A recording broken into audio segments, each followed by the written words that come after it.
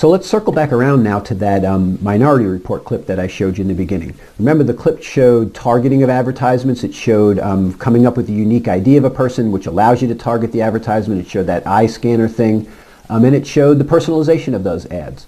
So that's a kind of a cool vision of the future, and as I said before, a lot of that is possible now. We target ads all the time. We can identify you in various ways. We don't have these cool remote scanners, but that's not so far in the distance. We have all the display technology. Certainly we could create displays that are as good as the ones we had in the movie.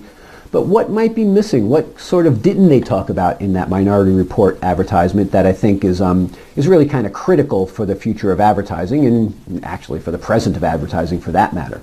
The first thing is this idea of ads becoming the information. Notice those ads were really still kind of next to ads. They weren't content themselves. They were really straight on ads. There's a Guinness thing. It could very well have been a commercial, and in fact they really were commercials.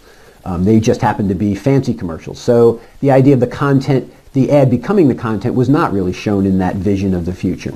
Another thing that was not shown in that vision of the future was a little bit better targeting.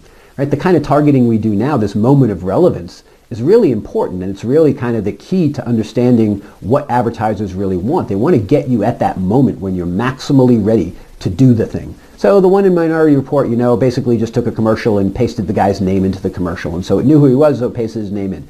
Very, very far from the kinds of real specific targeting to what you need now. Like, for example, in Minority Report, it might have read that he was out of, or he had a refrigerator full of Guinness, but he was out of wine. And so not a Guinness ad, but a wine ad, because it knows that he's just about out of wine. Right? That kind of targeting is not far off at all.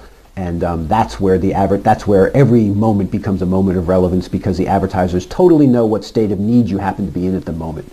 Like, my car just went into the shop, and so I'm going to see lots of car ads, for example, something like that.